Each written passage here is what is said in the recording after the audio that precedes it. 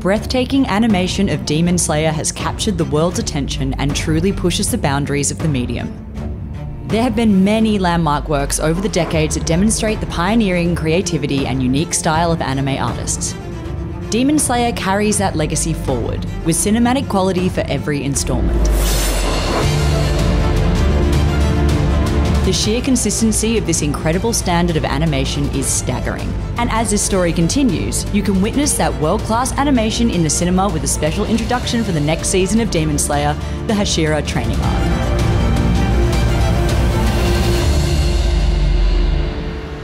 If you're completely new to Demon Slayer or just need a catch-up, we've got you covered.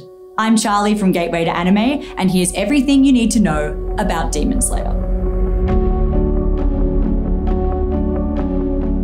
Demon Slayer is set just after the turn of the century during the Taisho period in Japan, a time when many rural communities still lived modest traditional lives. For some, modern advancements like trains and electricity were treated with the same superstition as the demons of folklore. The story begins with tragedy, as young Tanjiro comes home to discover his entire family massacred. The only survivor is his sister, Nezuko. But something isn't right. From the horrific scene and Nezuko's feral aggression, it becomes clear that this is the work of a demon, and his sister has been turned. Tanjiro vows to find a cure for Nezuko and avenge his family, learning the way of the sword as he becomes a demon slayer.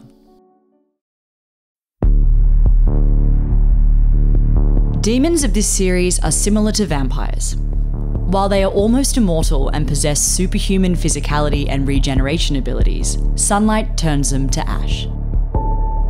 These nocturnal predators eat humans and possess unique traits and abilities, yet all of them are the spawn of one original demon named Muzan.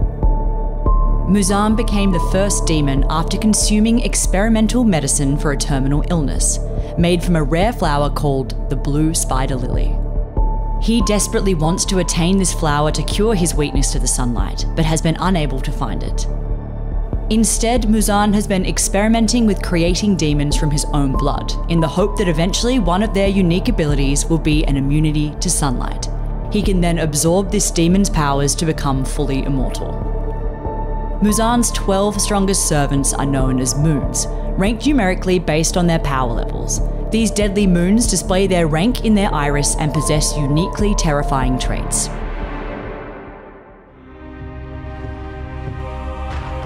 For centuries, demon slayers have protected humanity from these creatures.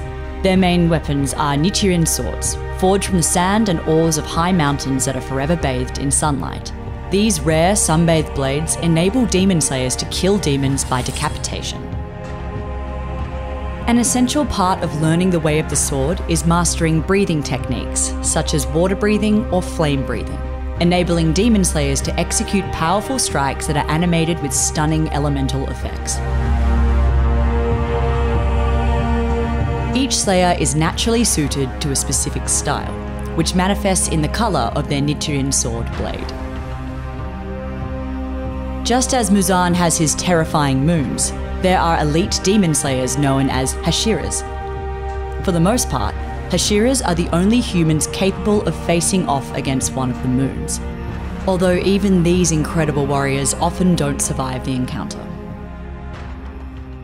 At this point in the story, Tanjiro has been mentored by some of these Hashiras and even joined them in fighting some of the moons.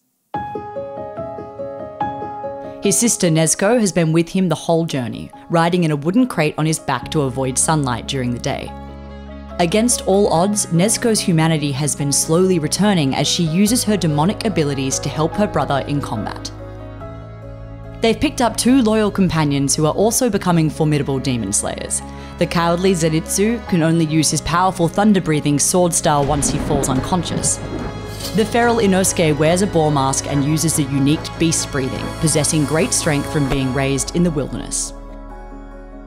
From here, it's pretty simple. They go to new locations, meet Hashira to mentor them, and work together to defeat the moons. This also usually involves them nearly dying and the entire location being reduced to rubble.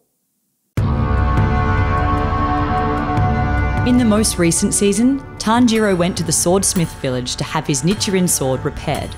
While there are many skilled swordsmiths in the village, the creator of his sword, Nezuko, is furious that his work has been so carelessly damaged. Part of the reason it may have been broken, though, could be an incompatibility with Tanjiro's rare breathing technique. While Tanjiro began using water breathing, he's actually the first Slayer in generations who can use sun breathing. This rare breathing technique was the very first one from which all others were derived. It was created by the first ever Demon Slayer, who is the only person in history to nearly kill and strike fear into Muzan. By chance, Tanjiro discovers a hidden Nichirin sword forged specifically for sun breathing. But it is centuries old and requires repair from his reluctant swordsmith. While he waits for his new sword, the village is attacked by demons, the upper 4 and upper 5 moons. This is where we're about to be dropped into the story. Tanjiro has been working to defend the Swordsmith village from some of the most powerful demons in existence. Now, because we're jumping right back in, we'll let you know who's who in this fight and what their abilities are. Tanjiro has been fighting alongside his sister Nezuko and another demon slayer called Genya. He's discovered that by eating demon flesh, he can use some of their strength in battle, which makes him resemble a demon while he fights. But this also prohibits him from using breathing techniques that pair with the Nichirin Swords, which is why his primary weapon is a sawn-off shotgun with bullets forged from the same rare alloys. Nezuko's demonic strength also augments her appearance, and her special ability is that her blood can burn demons with pink flame. Their regular companions, Zenitsu and Inosuke, have been away on the other missions and absent for this season. Joining them in the fight are the two Hashiras, Muichiro Tokito, the Miss Hashira, and Mitsuri Kanroji, the Hashira of Love. Her sword flows like a ribbon with her acrobatic movement, and Muichiro can obscure himself and disorientate his enemies. They have been fighting two upper rank moons.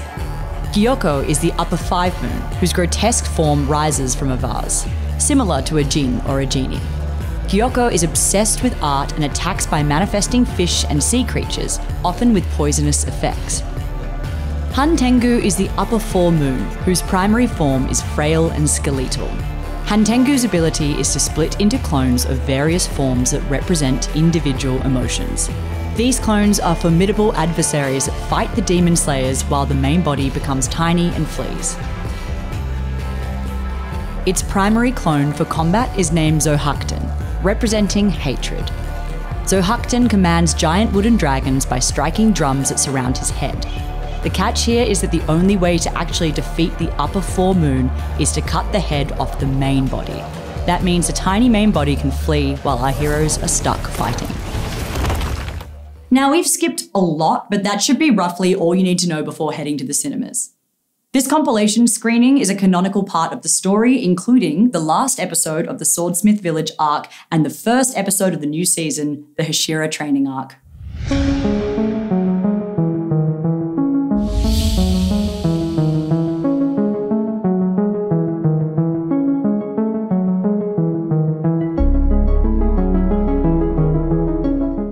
The success of Demon Slayer is staggering. Its creator, Koyoharu Gotoge, made the Time 100 Next list in 2021, identifying them as one of the most influential people in the world.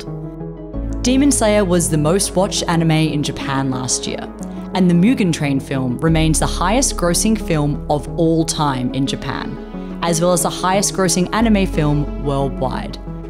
Unlike many older anime films based on popular series, Mugen Train was a canonical part of the story that rewarded fans by continuing the narrative, a trend that is becoming more prominent industry-wide. Demon Slayer represents some of the best that anime has to offer, and watching it at the cinemas is the best way to experience it. Show this video to your friends before taking them to the cinema to experience this incredible anime. This video was produced in conjunction with Fomo Cinema. If you're in Melbourne, have a delicious meal and watch the most exciting new releases or your favourite anime classics at Fomo Cinema.